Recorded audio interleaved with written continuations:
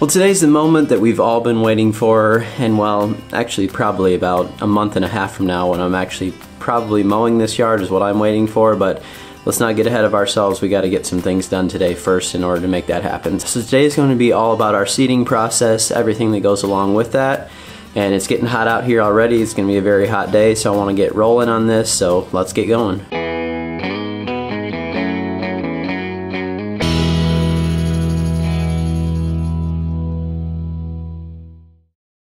So the first thing I'm going to do today is spray the ground with Tenacity right before I put the seed down. This is really the only type of weed pre-emergent that I know of that you can use at the time of seeding. Now it doesn't work for every single grass type, so you do have to be a little bit careful there. But for the majority, it's most of them, and I've heard really good things about this product, so this is the first time I'm actually using it. But you need very, very little, and it goes a long way. So the first thing I'm going to do today is spray that dirt out there, and then we'll get the seed on top of it. Roll that in, and then we'll be covering it up with some peat moss, and I'll go through the whole process with you. I'm spraying an area today that's about 1,100 square feet, somewhere right around there. So all we need for this Tenacity product is 0.5 teaspoons per 1,000 square feet. They give you this little measuring thing that comes with it, which is going to help you because it has teaspoons right on here. So all I need is a half of a teaspoon, and since I have just over 1,000 square feet, I'll go just a touch more, but I don't need much more than that.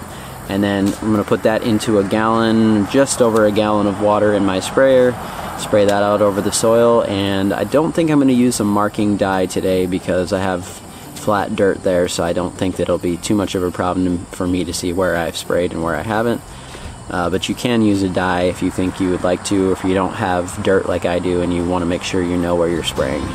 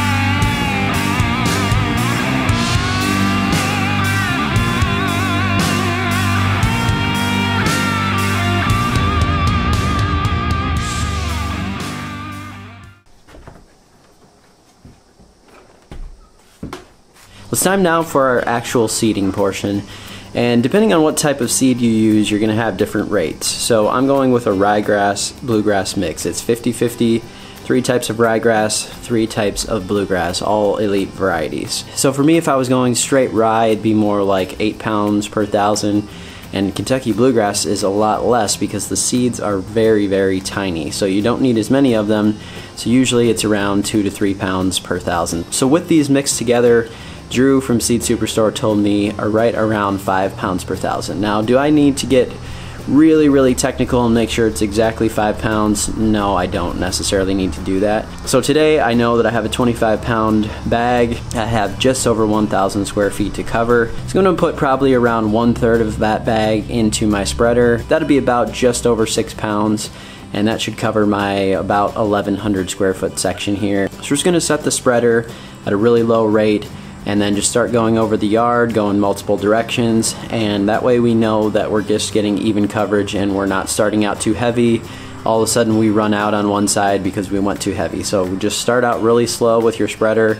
It's better to keep walking and walking and walking than to miss some sections or have some sections that are too heavy.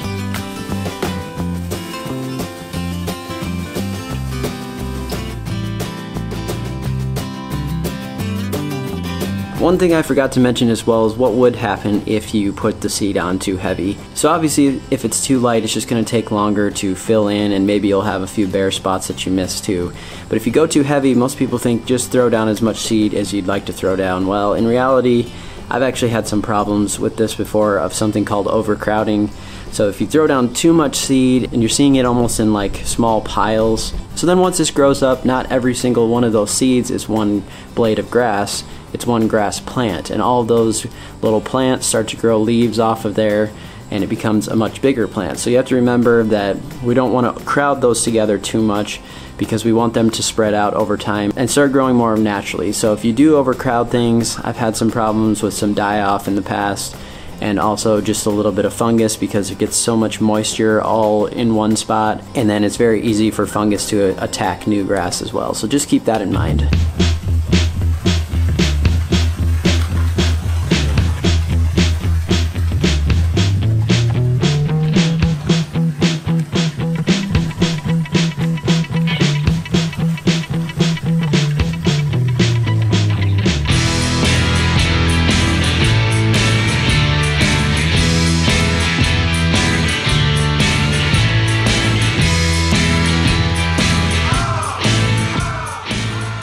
Right, now that I've made a couple passes here, I just wanted to stop and kind of show you the even distribution. So you can see kind of all the seed evenly put out there, and I'm going to go a little bit heavier yet than this, but as you can see, there's no piles anywhere. Everything's looking even and nice, and that's exactly what we want. Alright, here's what I'm left with after putting down the seed. Of course, I'll get down and show you a better view here in a second, but I just want to show you a top view as well.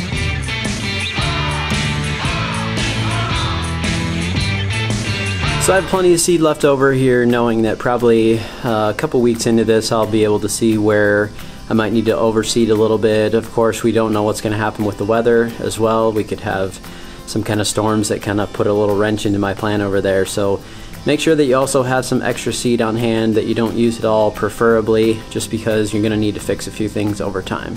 Alright, moving right along here today, the next thing we need to do is rake this thing in just very, very lightly. You could probably get away with not doing this if you're going to be covering the seed like I am. However, I don't want to put it too far under the surface, but I do just want to make sure that we're getting the good seed to soil contact. So I'm going to very, very lightly rake that in. Then we're going to roll it with a roller to make sure that the seed is touching the soil, getting really good contact there.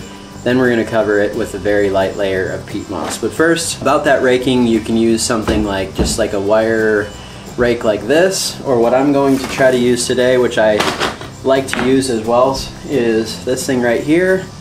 And this is a thatch rake. However, on this side right here that has the straight tines, that's going to be for your dethatching. But on this side, you have some tines that have just a little curve on the bottom. And what that's for is actually for soil cultivation. It works really well to just lightly put some seed under that soil right in the layer of soil where we want. So we wanted about 1/4 of an inch below. Like I said, if we weren't covering, that's probably ideal. You don't want to go any lower than that. If we are covering with a light layer, you probably could technically leave it on the soil and everything would be fine. But I'm just gonna lightly rake this with this side here that has the tines that have the little curve in them. And so you can kind of do either one, doesn't really matter, but if you do happen to have one of these tools, or you would like to get one of these, they're useful for a lot of things, and I've been using it a lot in this project to kind of help dig up my dirt every once in a while and just even things out there too.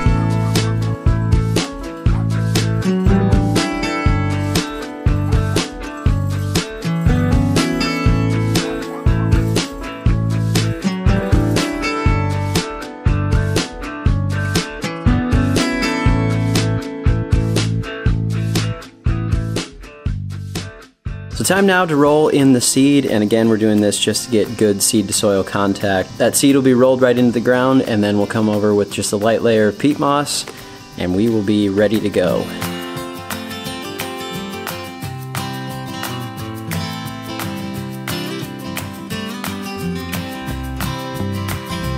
Alright, so that rolling is done, and I know we're kind of feels like we're just doing step by step today, but really that is how it's working out today. So now I have to do some starter fertilizer on top of here, then the peat moss. So as I mentioned, it's time for the starter fertilizer, and I'm going to be personally using this Lesco stuff. You don't really have to use this specific thing if you don't want to, but I happen to have some from earlier this season, so I'm just going to use that up. But this one is the 1424 And if you get this Lesco brand from Home Depot, or I think on Amazon as well, it might be a 1824.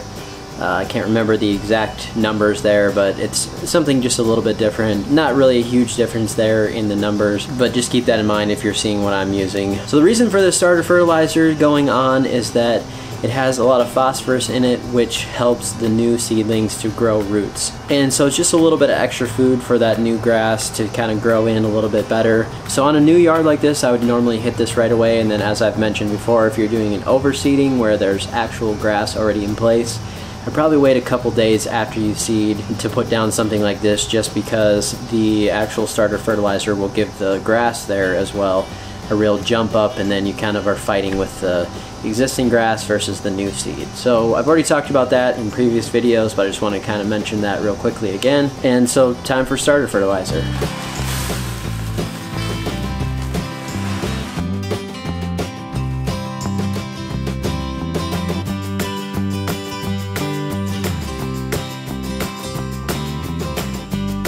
Our next process is one that can get a little bit messy, but it's one that in my experience has been very helpful when I've been doing overseeding projects or seeding in general, and that is adding some peat moss on top of here. Now we want a light layer on here to just kind of hold on some moisture, make sure we cover up the seed so it doesn't get as disturbed from rainstorms and birds and things like that. But it specifically helps a lot with just holding on to that moisture there on the top of the surface. It's still going to be hot here coming up, it looks like. It's going to help me a little bit to cover up that seed and not let it dry out as easily from the sun. So I just picked up whatever you can get at the store, nothing special here, and then we'll start spreading it, and I'll kind of show you how I do it.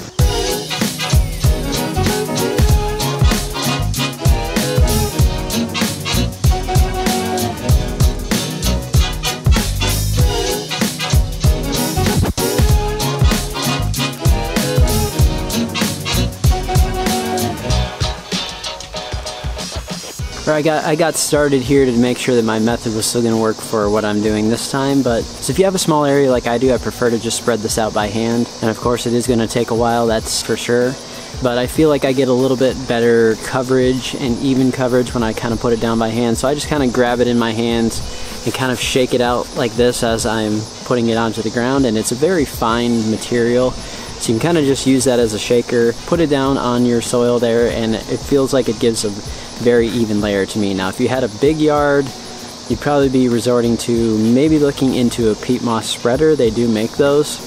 And then otherwise you could probably just dump this out onto the yard in piles and rake it around as best as you could. But since I have everything leveled as good as I can right now, and I don't really want to disturb anything by doing a bunch of raking again, I'm going to just continue by hand.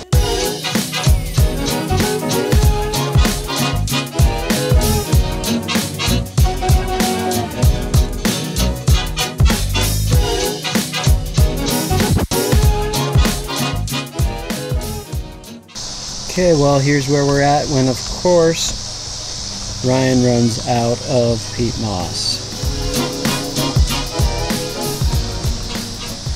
Also, when I told you that it could get dirty, check out my arms. Yeah, a little bit dirty.